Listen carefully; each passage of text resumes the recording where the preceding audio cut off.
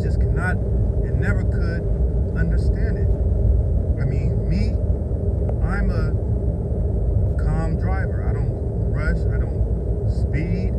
I don't care if I have an appointment. I don't rush.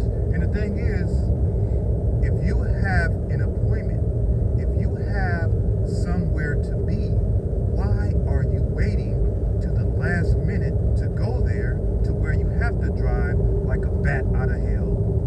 You have to drive crazy. What is the problem? If I have somewhere to be, I'm leaving at least an hour early. That way I can take my goddamn time and not risk getting in an accident because I'm driving crazy and like a bat out of hell. But these people out here, especially in Atlanta, are driving like damn lunatics. They're driving like damn lunatics. And I do not, and I never understood that. And every day, on I-75, on I-85, you are guaranteed to see an accident. And what is the cause of that accident? People driving like goddamn idiots, like goddamn maniacs. That is 9 times out of 10 what is the cause of that accident.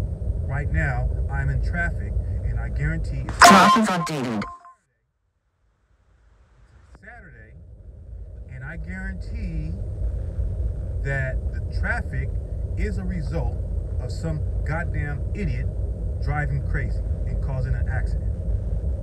So what's going on with you? I mean, tell me, what's going on? Why are you people driving crazy? What is the reason? Where do you have to go? No job is worth you risking your life getting in an accident, okay? No appointment is worth you risking your life getting in an accident. You can hear it, look, you can hear the ambulance as I speak.